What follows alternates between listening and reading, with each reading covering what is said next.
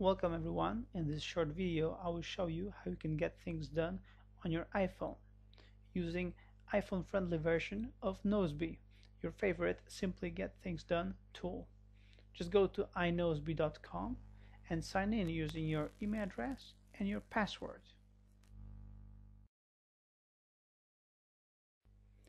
Once you're logged into your Nozbe account, as you can see your options. You can view your projects, your contacts, your next actions, or if you feel like typing, you can create new action, new project, or new context. And navigation is very simple and very intuitive. And most of all, it just feels like a native iPhone application. When you click on projects, you're quickly moved to a project list. You can always go back using the back button.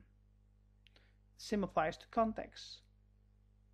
You can scroll down, up and down the context list, choose a context, go back, and go back again. If you feel like you're checking your next actions right now, just click next actions. They will load right now. I have only one next action here. I can always go back if I want. Now, how do you manage your next actions or actions?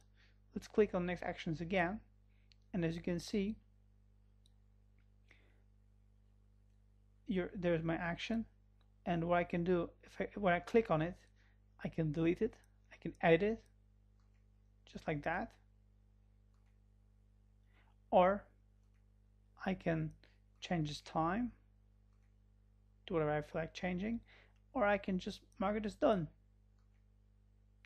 and the action has been marked as done.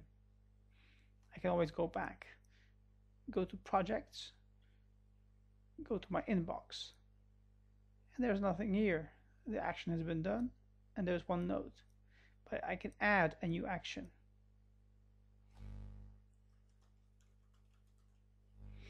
I can choose a context for it.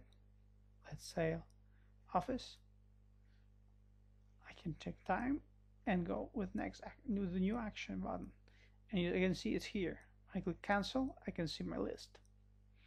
If I want to make an action, a next action, I just click here, and right now this action has become my next action.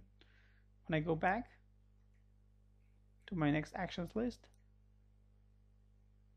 I can see it's here and it belongs to the project inbox. I can mark it as done, or if I haven't done that yet, I can undo this. As you can see, it's very easy to navigate, and it feels like a native iPhone application. You can also work with your iNozbe on your iPhone in landscape mode. You can see even more. Just click on next actions. As you can see, the buttons are bigger, and you can work any way you want.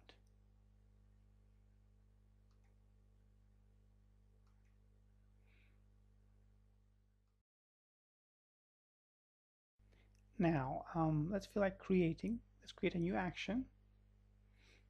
Just put it here and choose your project or context or time if you want to. You can even mark it as a next action to directly add it to your next actions list, and just add a new action. It's been added. Let's go and see it in my next actions. Yes, it's here, iPhone action. The same applies to projects. I can add a new project.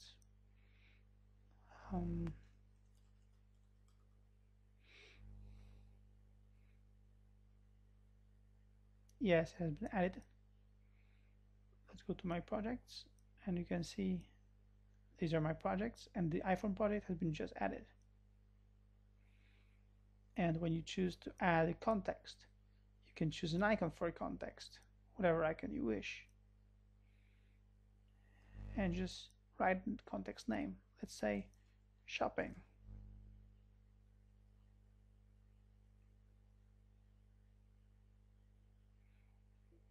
Now go back, go to your contacts list, and you can see shopping has been added here. As you can see, using iNozbe is very easy. If you have a Nozbe account, it's really easy to use it on your iPhone and feels like a native iPhone application. Have fun and let me know what you think. And enjoy, and most of all, be productive and get more done. And thanks. Bye.